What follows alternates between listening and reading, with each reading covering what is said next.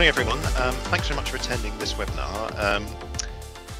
When we try to figure out what people might be interested in, we sort of gaze the crystal ball and have a think about what might be coming up. And certainly when we thought about running this session, we were aware that the Bell case was likely to be completed in the appeal courts in September. So I thought this would be about the right time.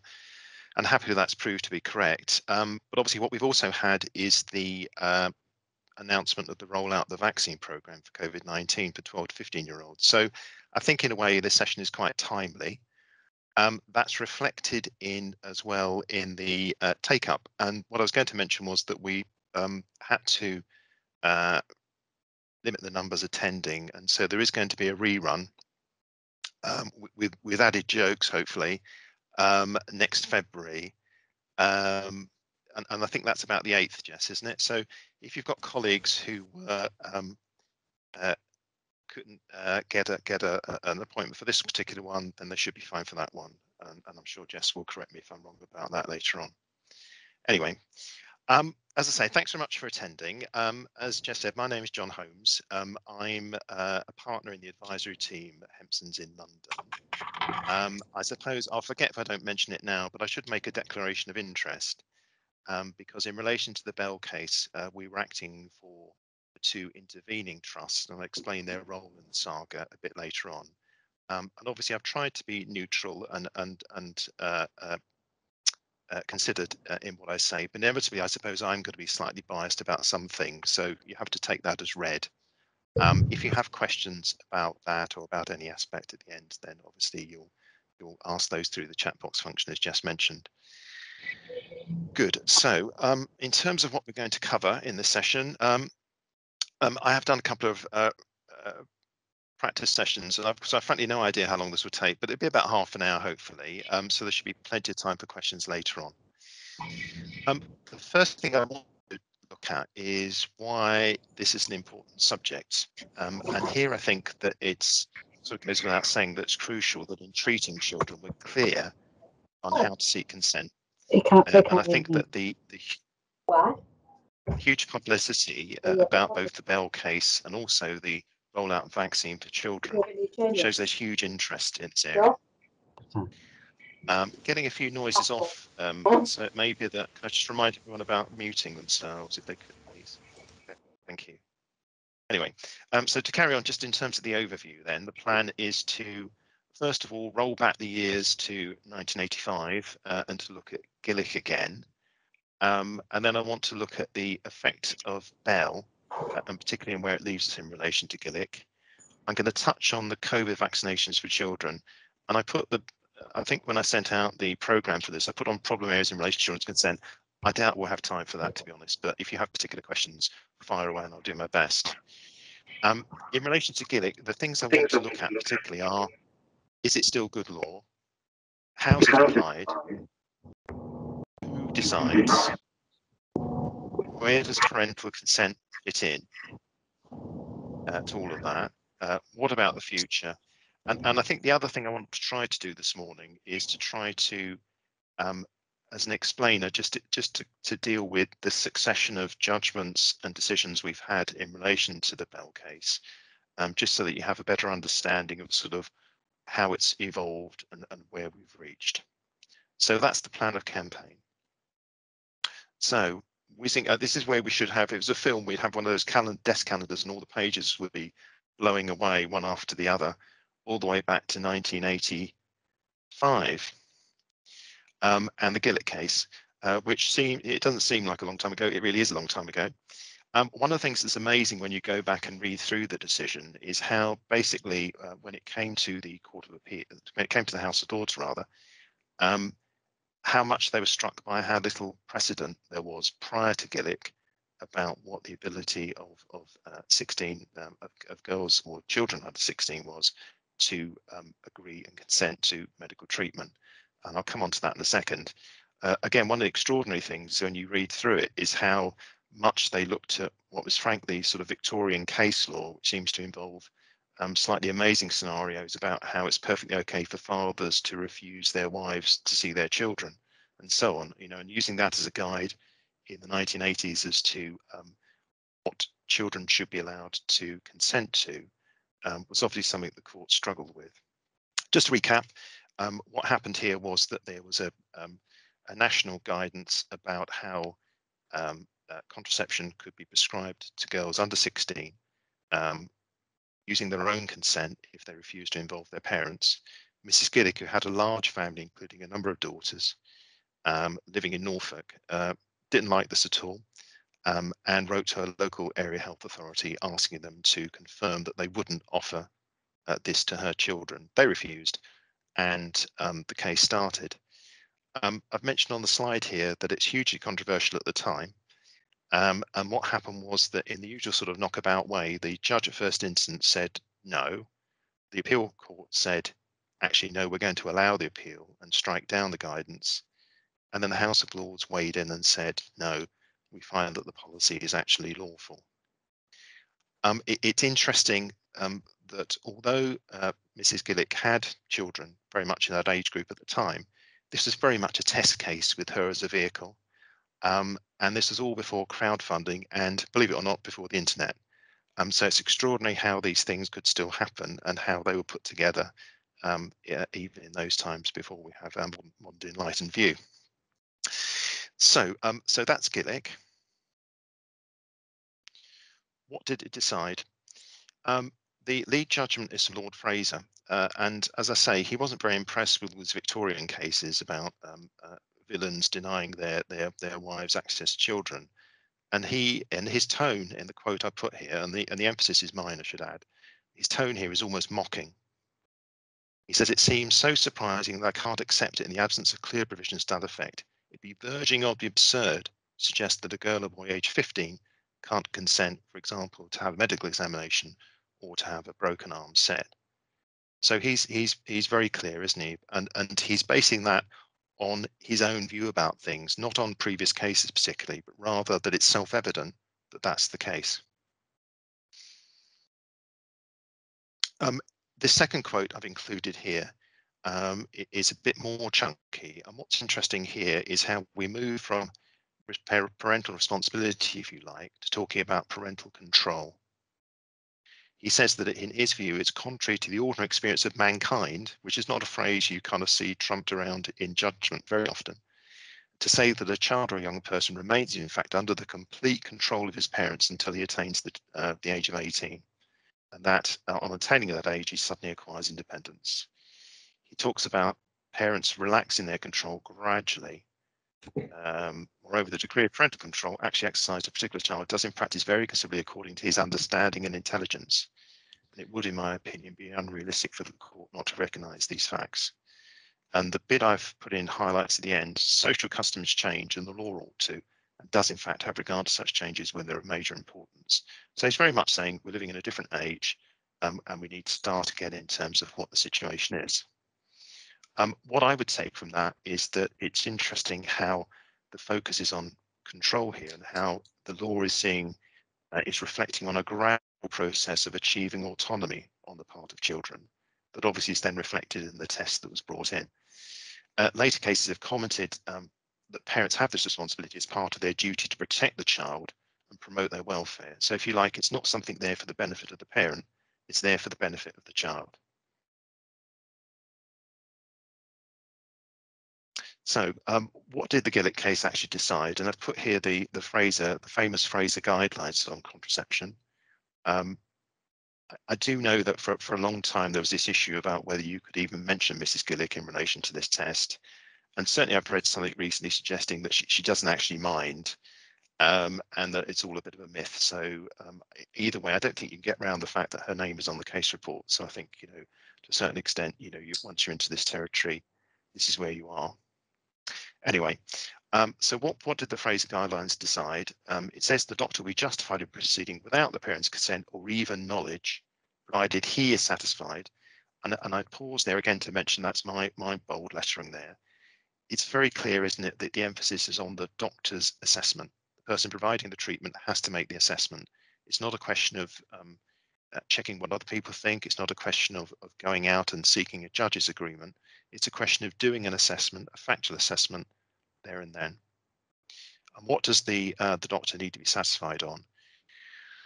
And here are the components: that the girl, although under 16 years of age, will understand his advice, that he can't persuade them to inform their parents or or allow him to inform the parents that she's seeking contraceptive advice, that she's very likely to begin or continue to have sexual intercourse with or without contraceptive treatment. Unless they receive that treatment, their health is likely to suffer, and that their best interests require them to have contraceptive advice treatment, both without parental consent. So, as I say, the things I would highlight here is, first of all, who is making that decision, which is very much about the person who's providing the treatment. But secondly, that if you look at this and take a step back and look at it, it's very much couched in terms of harm reduction.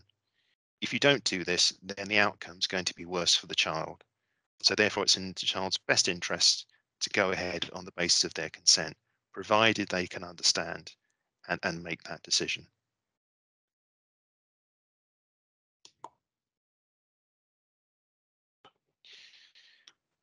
So if we look at if we take those Fraser guidelines, what's happened is that those have been applied broadly to under 16s across a range of different treatments, um, so that they can provide their own consent when they have sufficient maturity and understanding. So if you like, in contrast to something like the Mental Capacity Act, which looks at a snapshot, here you're looking at what could be seen as a developmental issue. How's the child developing? What is their level of understanding? And also, in contrast to looking doing Mental Capacity Act assessments in relation to adults, we're not dealing here with an underlying mental disorder. So one of the issues that came bubbling up in the Bell case was about how you have to be cautious about reading Mental Capacity Act case law across into cases involving children.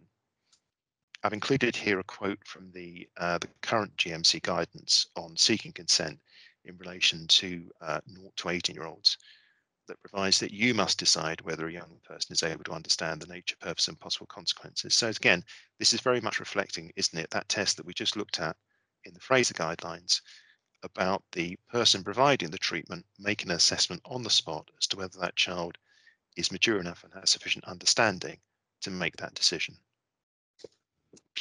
I've put on the slide here at the bottom, not to forget the Family Law Reform Act 1969, which effectively means that 16 and 17-year-olds are in a special position on the basis that the law for consent purposes treats them as though they're adults. And we'll come on to the odd effect that has in relation to Bell in a second. Again, government health warning, that doesn't mean the 16 and 17-year-olds are always able to refuse treatment that's in their best interests, and we'll deal with that again in one of the later slides.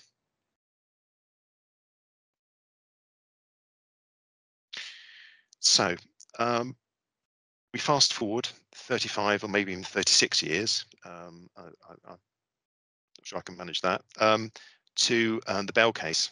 I've included here one of the many headlines that we saw in relation to this. Just to recap, in terms of Kira Bell's own circumstances, she was born female and at the age of 17 was prescribed puberty blockers with a view to later treatment, which she went ahead with. And later on, she had regrets and criticised the whole process by which she'd been treated. And you probably can't see it in that slide, but one of the things in there that she says is that she wanted to take action to protect other children who, in her words, it would be better if they simply were left to make their mind up over a much longer period rather than being prescribed hormone blockers to arrest their puberty development and prevent them developing secondary sexual characteristics. So if you like, that was her take on things.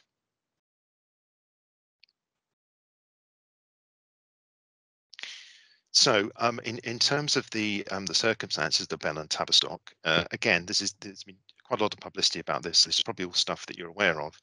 I've mentioned here that it started in 2019 with pre-action correspondence, and I checked things, and I think the case was actually started at the beginning of 2020. That was when things started. As I say, we were looking after the interests of the two trusts that provided endocrinological treatment to children who were referred across from the Tavistock. That's the UCLH and Leeds Teaching Trust. So as I say, again, a very controversial issue. Are under 16s capable of giving consent to prescription of hormone blocker treatment for gender dysphoria? Um, the claimants argued that the lifelong consequences of treatment for gender dysphoria were so far-reaching that under 16s were incapable of the required level of insight and understanding, and that essentially was the case. It's worth mentioning that the team practice at the gender dysphoria specialist service was always to obtain the child's consent and not rely upon parental consent. And the reason for that was that the view was always that gender is so central to an individual identity that it should only be done with the consent of a Gillick competent child. And the case reports deal with the fact there's lots of evidence about the processes used, both at Tavistock, but also at the two other trusts where the medication was actually provided. So that essentially was the battle lines for this case.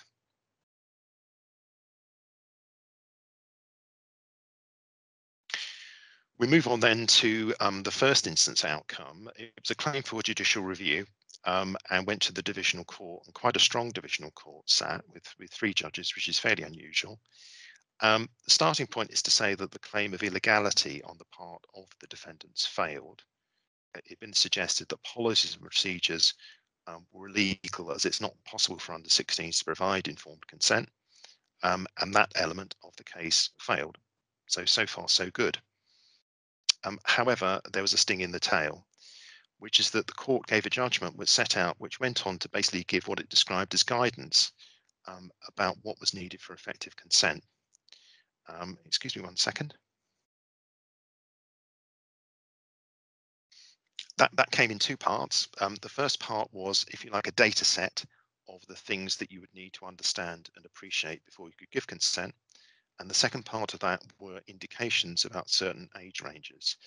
And just to broadly describe these, what the court said was that it thought it was highly unlikely that children who were 13 and younger would ever be Gillick competent.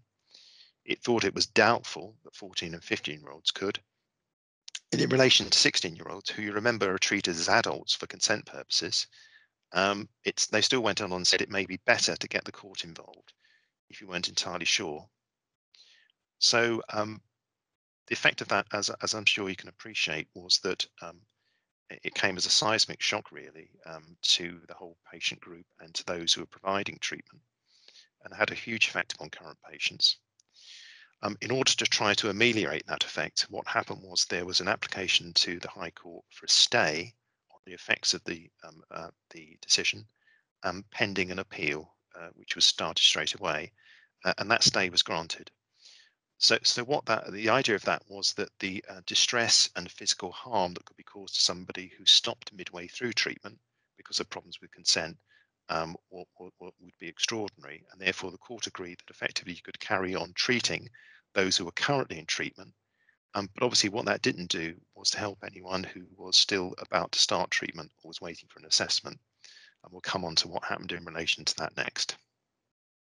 So just to recap then, what happens is that in the divisional court, the court basically doesn't uphold the claim, but gives an extensive judgment about what's needed for Gillick competence. And you can see that what's been fed into this is, if you like, a lot of the sort of thoughts, particularly in relation to the data set you need to understand, that come from Mental Capacity Act type cases about all sorts of issues, such as people without capacity's ability to access social media, what they need to understand in order to change residence, so on and so on.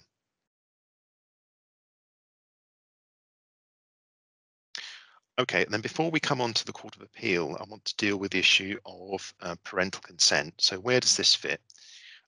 It had been raised as an issue in the divisional court as a potentially alternative way of providing consent if there was a problem with getting the child's consent on a Gillick basis. But that hadn't been taken any further. So the thought was, well, in the period waiting for the hearing of appeal, which could have been up to a year potentially, a number of people thought, well, perhaps what we could do is to instead go ahead and start treatment, or maybe even continue treatment based on parental consent, and use that as a legal basis to provide treatment, was that possible in a situation where you potentially had a child who it was felt needed consent and the parents were in favour of it. So we had effectively another test case come out of that group called AB versus CD. What that involved was a child who had been born as a boy, had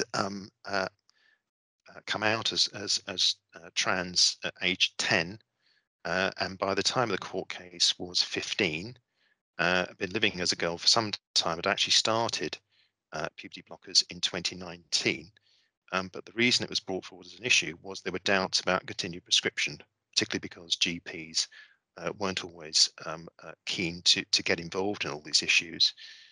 And so the application was brought forward, I think, in January of this year and decided in March.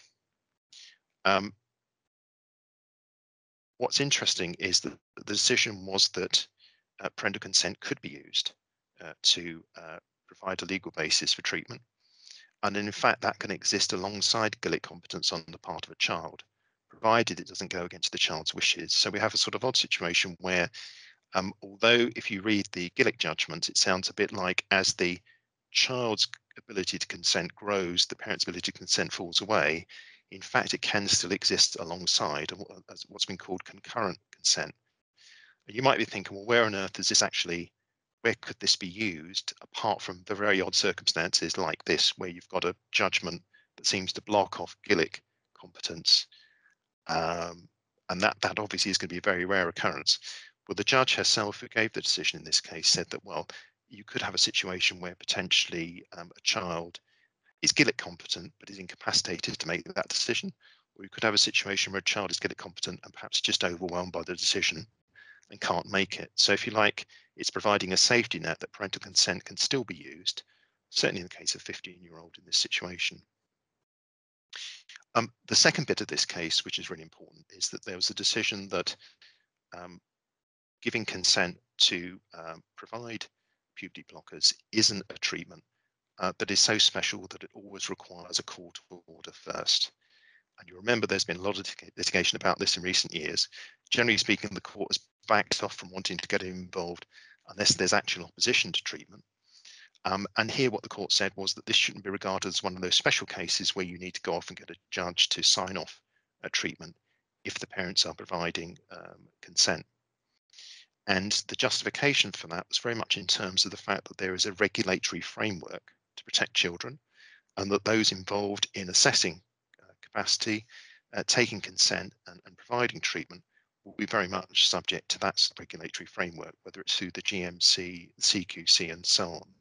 So if you like, the thought was, well, why do we need the court to get involved if there are all these other safety nets there to prevent problems?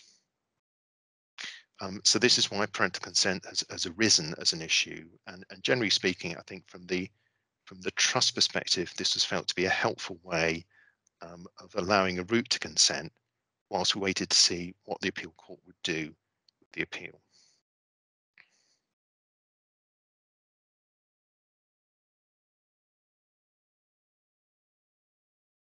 So onto the appeal itself.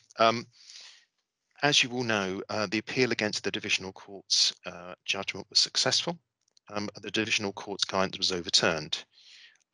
If you read the appeal court's judgment, it's more about the powers of the court on a judicial review and the elephant trap of making policy based on contested expert evidence in the judicial review, rather than about Gillick and competence. But it is very clear that the judges don't see there's any real difficulty with Gillick, and so it's very supportive of that decision and of the way that particular case has been interpreted. The court was critical of the use of untested expert evidence to support findings about the need for guidance.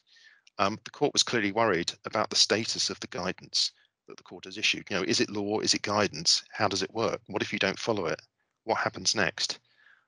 So it was quite critical of the approach the court below had taken, and particularly of the generalizations that were made about the ages that children can consent.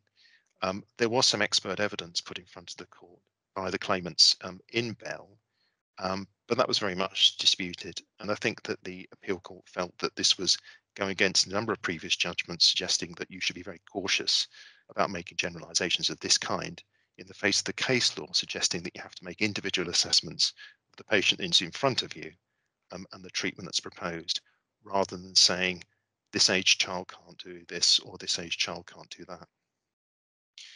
So the final point of this, of course, is what happens next. There has been an application to the appeal court for permission to appeal to the Supreme Court. That was declined. And now there is an application pending to the Supreme Court. The bad news is that that will probably take quite some time to be resolved. So we simply don't know how long that will be. The best guess, though, is it's not going to be quick because the queue of cases at the Supreme Court is quite long. And whether this can actually be seen as urgent or not, I think is a separate issue. So in terms of the process, that's where we're up to. It will be interesting to see, as I say, whether we do get a further instalment. But that's the position so far.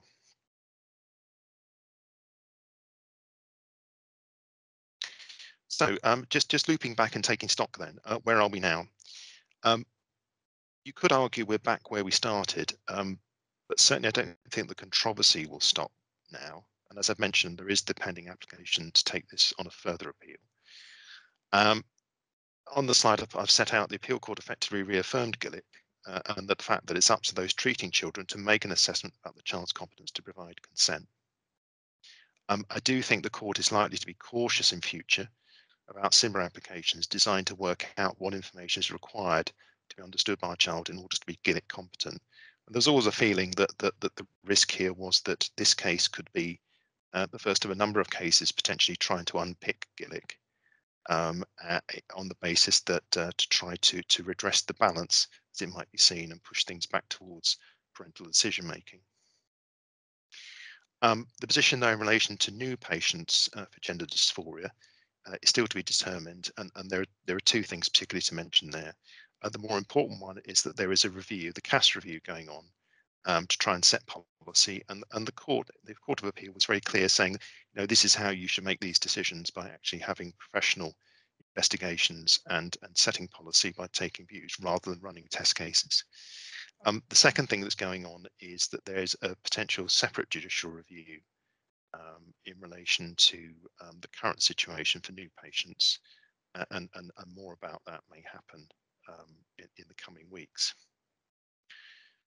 So that's Bell, a quick canter through Bell and its many sort of variations in different parts. What I want to do now, looking at the time, is to briefly deal with COVID vaccinations for children. Due to an accident in timing, both the government announcement about COVID vaccinations for 12 to 15-year-olds and the Court of Appeal decision came out within a couple of weeks of each other. And certainly, if you read up, certainly a lot of people are suggesting that it was really helpful to have the Court of Appeal move those doubts ahead of this rollout coming in. I've put this slide up just to mention that this refers to hoax COVID vaccine consent letters being used to try to sort of put people off from offering COVID vaccines to children. I've certainly seen letters to headmasters as well, and heads generally, suggesting all sorts of things will happen if they go ahead with offering this. So there is there has been a concerted effort out there to try to discourage schools and others through going through the program. But in relation to consent, is there any problem? Probably not, I don't think, because although once again we're looking at a controversial and significant sort of situation with lots of opposition, as I mentioned here, the timing of Bell is helpful, and the Department of Health guidance is really clear that although parental consent is sought first, if you have competent children who nevertheless want to go ahead with consenting to vaccination, then that's acceptable. So this, if you like, is classic Gillick, subject to an assessment of the competence of the child and of course, first of all, potentially involving the parents.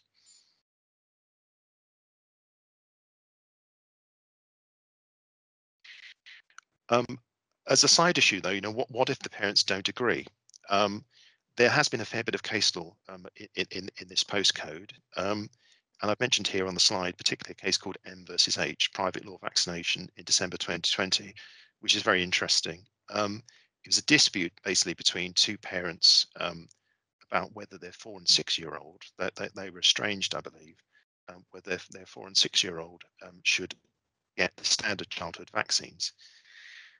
What the court decided was that it was in children's best interest to be vaccinated, a specific issue order before the courts, and the court raised previous Court of Appeal guidance that it would generally the benefit in vaccination, as per Public Health England advice, outweighs recognised side effects. And there's a very clear judicial message here that if there is a recommendation like that, then generally that's going to be seen as something which is in the child's best interests. This case wasn't about COVID-19 vaccination. Obviously, the ages are all wrong and it's way too early. And what the court did was to say, look, we're not dealing with COVID here, but that's not to say that we wouldn't necessarily make a direction about COVID. And the judge went on and said that it was very difficult to see a situation in which a vaccine against COVID-19 approved for use in children would not be endorsed as being in the child's best interest, absent indications of significant concern. So again, that's a very, very heavy hint that the courts would probably feel that if there was a recommended vaccine, then that was in the child's best interest. So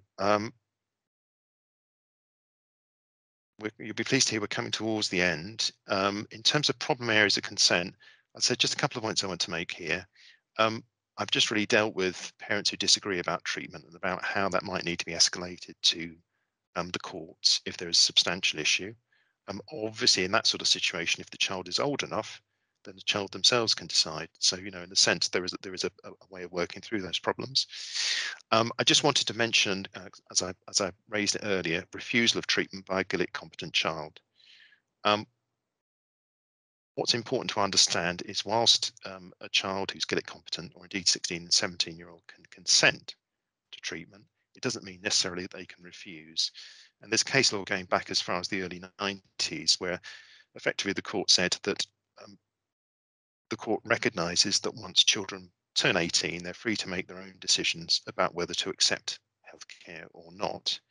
But generally speaking, the court's role is to keep children alive until they achieve their majority so they can make that choice.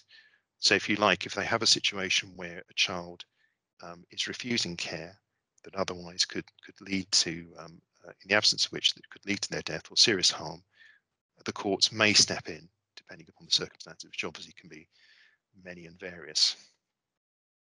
I put the end other issues, but to be honest, like I said, I think I'll kind of glide over that and move on to my final slide.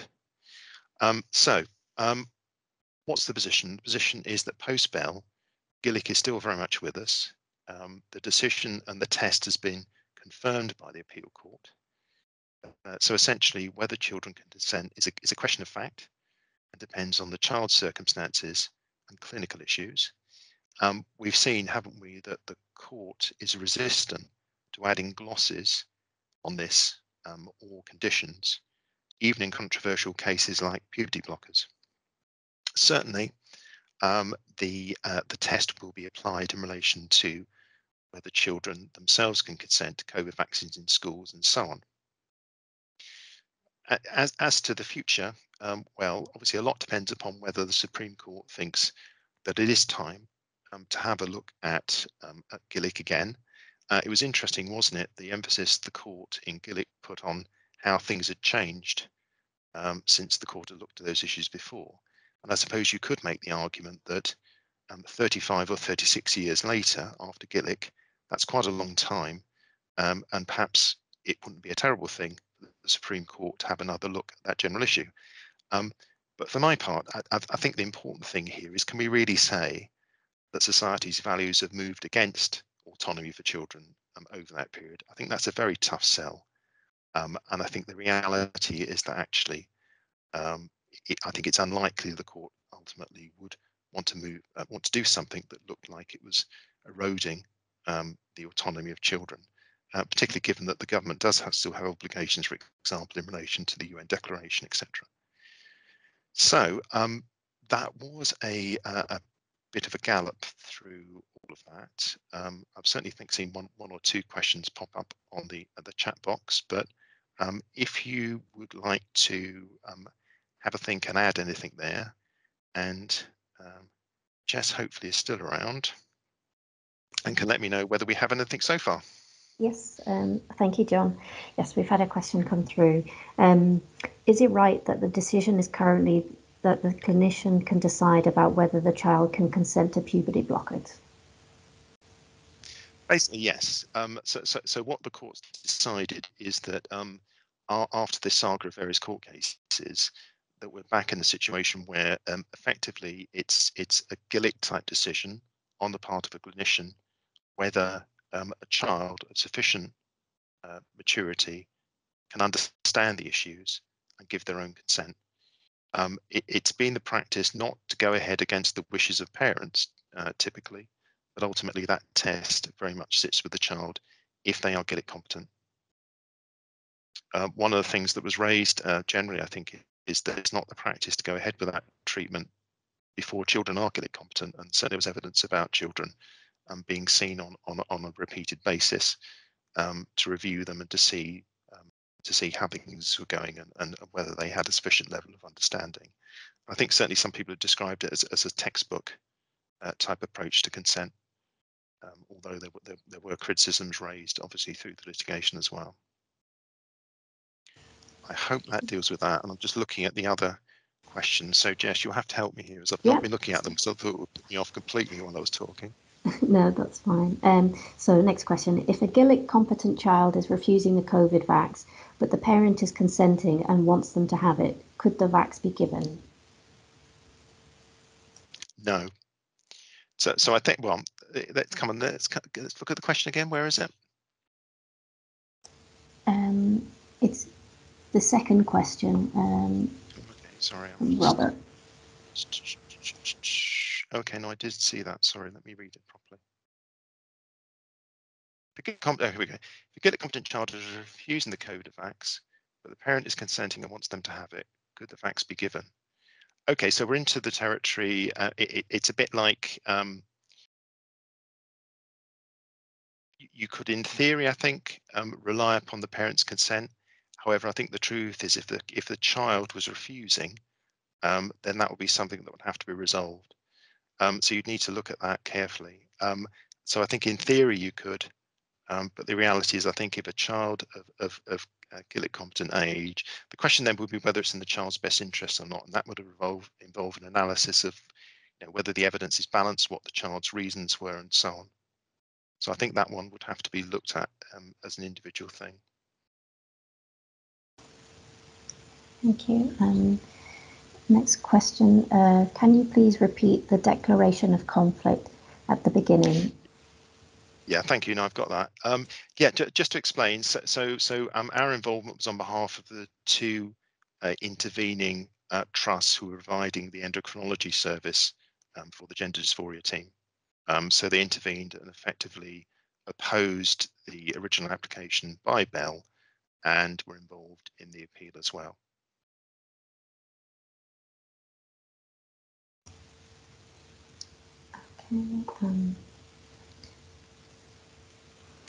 Okay, so shall I look at the next one, Jess? So does the outcome of Bell mean that no new patients can currently consent to treatment related to gender dysphoria? I think it should be. Well, in terms of the outcome, the position is that in theory, we're back in a situation where new patients could be provided with treatment based on their own Gillick consent. So that's fine. What complicates things is that obviously there is also requirements that commissioners set out. So in theory, yes, they can. In practice, it may be that certainly after the CAST review, there will be additional requirements that need to be resolved. So I think that's one of those ones that is more complicated than simply the question of whether consent can be given, whether legal consent can be given.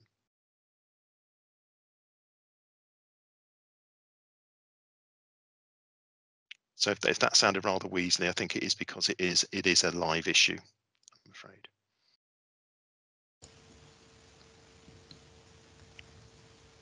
Thanks, John. Next question down. Regarding the COVID vaccine in children, as the JCVI has concluded that it isn't in the child's best health interests, but more helpful for the wider community, how does this impact whether it is in the child's best interests? That's a good question, isn't it? Because I think the case I mentioned earlier was very much in relation to the normal childhood vaccines, where there's a clear basis and interest on the part of the child itself to have them. In relation to COVID, it is more nuanced, isn't it? Because it's in part the child's individual interest, but it's also societal issues as well. So I think that you would have to, in an individual case, look at that and when you make your decision. So I agree what's hinted at here, which is it's not as straightforward, I think. But as I say, the court's approach has been that if it comes down to reviewing that sort of situation, they will generally go what's dealt with the recommendation by Public Health England. Thanks, John. Next question. What are the grounds of appeal to the Supreme Court? Are these likely to be picked up? But when you say picked up, I mean agreed by the Supreme Court. Obviously, from the point of view of the Supreme Court, it's got to decide there's an issue of public importance that needs to be decided. Because on the face of it, we have a previous judgment from the House of Lords, which is what the Supreme Court was before. And you'd have to have the Supreme Court look at that again and make a decision on the new case and decide that there's enough of a public importance. I think obviously everyone's got a view. It seems to me that the judgment of the appeal court was mostly about the powers of the divisional court to make guidance in cases where there's no finding of illegality, which doesn't sound to me like the most pressing of issues of public importance.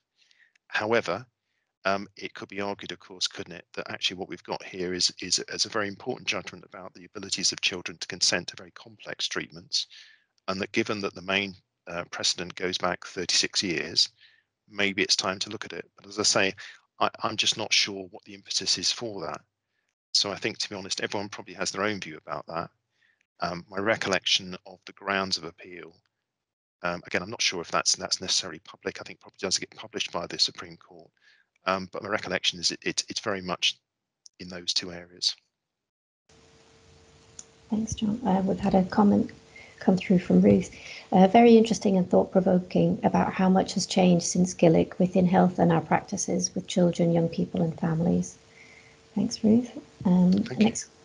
Next question. Who is liable if there are issues around how consent was taken or it is thought the clinician's decision is wrong? Is it the NHS trust or the individual clinician?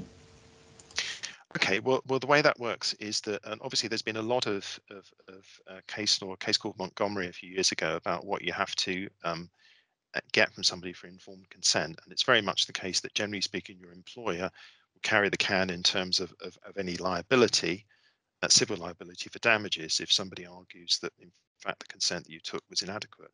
However, there are also potentially professional issues, aren't there? And it's conceivable that somebody might go off and argue and report you to the GMC or the NMC on the basis of the self-same issue. So if you like, there's an element of double jeopardy here. Truth is, it's very rare for people to go off down the professional route. Generally speaking, the focus is on the damages claim for obvious reasons, but that is a possible outcome as well. Thanks, John. Next question. How can a clinician make a meaningful statement about a child's ability to engage in a process of shared decision-making over a period of time, e.g. discussion over months about hormone blockers prior to referral to endocrinology? Yeah, I think that's a tough one, isn't it? I think the reality is that a lot of this involves, as you say, prolonged assessments and discussions and different meetings. Records are everything, aren't they? If it's not recorded, it didn't happen. So it's, I think, as much a plea for good records in terms of recording the substance of conversations, recording the substance of responses, and why at some point it's felt the child has that insight and understanding. So presumably the point of having repeated conversations is to make sure that, it's not a one-off when you talk to them.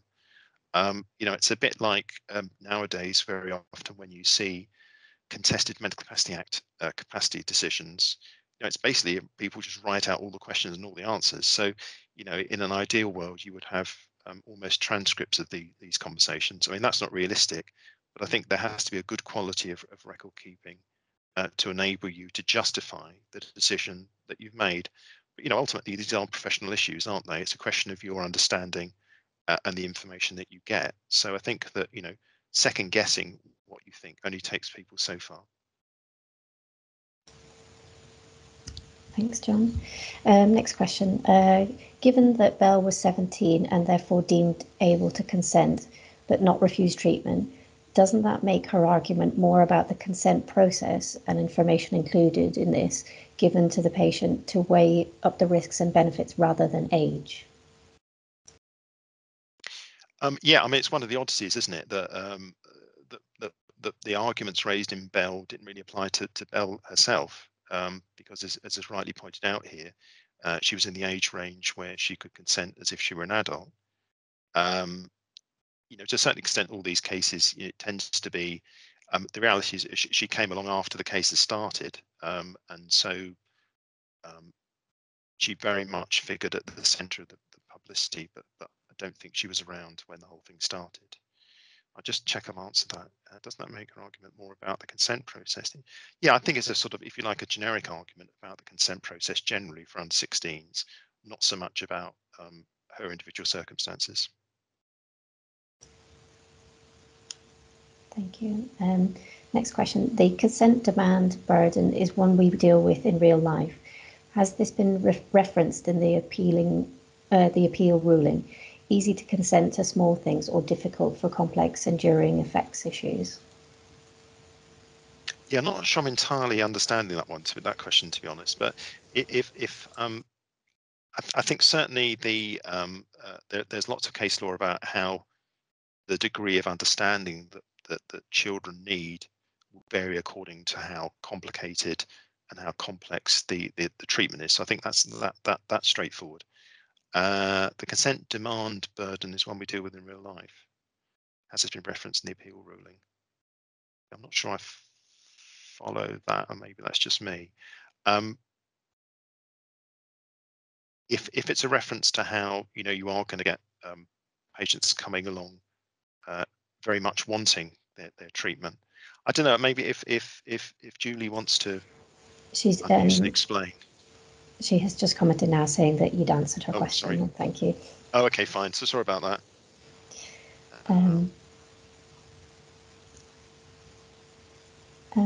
So we've had a reply to one of the previous questions saying the issue with Tavistock was that there was insufficient psychological assessment for capacity to consent, and that very young children were being subjected to hormonal treatment as per their own internal review. Well, I think that's more of a comment, isn't it? Really, Yeah. I'm not sure that actually fits the evidence as such, but certainly the case. When you look at the figures, there were some quite young children involved in treatment. But each case rests on its own facts, and I think one of the things that Gillick and Bell were quick to point out is that these are individual decisions, and we should be cautious about making sweeping generalizations.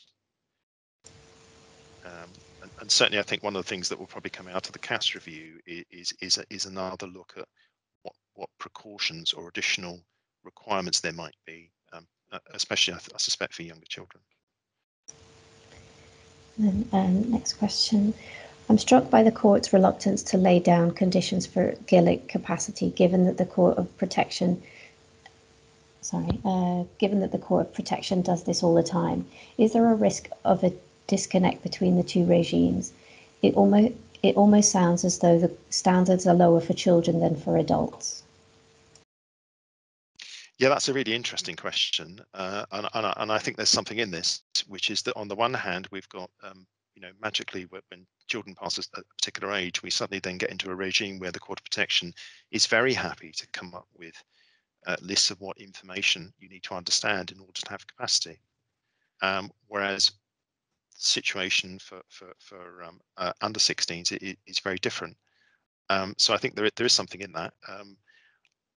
However, as I said earlier, I think the answer is in terms of the fact that we're dealing with um, a developmental concept rather than a fixed ability to have capacity once children become adults. And we're also dealing with a situation where there is very often no underlying mental disorder at all, which obviously makes a difference. Plus, I think that when you look at decisions in the court of protection, a lot of those are social care and other type issues, not medical decisions. So I think it is arguable it's different, but I agree with you that if you look at this from outside, it does seem a bit odd that we've got different approaches. Thanks, John. Next question. What is the danger of assuming Gillick competence and how much information is given to enable consent? The issue is also about professional ability to assess young children's capability to fulfill Gillick competence. Yeah, I think the one thing I would say there is I don't think anyone's assuming Gillick competence. I think very much the emphasis here is on assessments. So I don't think we're not in the regime. Again, there's a risk here of us bleeding things across from the Mental Capacity Act into children. Obviously, there's an assumption with adults that they have capacity to start with, but that doesn't apply with children. So I think you are dealing with actual assessments. The issues about professional ability to assess young children's capability to fulfill Gillick competence. I think that's a fair point. It's there may be training issues, there may be issues of recording. Very often you see people just say somebody was Gillick competent without any explanation at all. So I think it is potentially something that could be a problem, and certainly there may be training issues. Thanks, John. Next question. What is your view on a child giving consent? What is your view on a child giving consent to referral to endocrinology? Does this confuse the fact that consent to medical treatment is taken by the endocrinology team? Yeah, I'm not sure this is confusing. I think the reality is that the evidence that appears in the judgments about the process with the GID service is that consent's taken before the referral across to endocrinology, and then the process is started afresh, and an assessment's made at the endocrinology team about whether they feel that child is Gillick competent or not. So I think you could, what you may say is confusing could be seen actually as being good practice, because you're getting it repeated and then done by different people, perhaps without the same background as the first assessment. So I'd have thought that actually points to good practice rather than confusion myself. But here I refer back to my earlier declaration. Thanks, John. Next question. Is a capacity assessment for over 16s in terms of MCA a good template for assessing Gillick competency for a 14-year-old?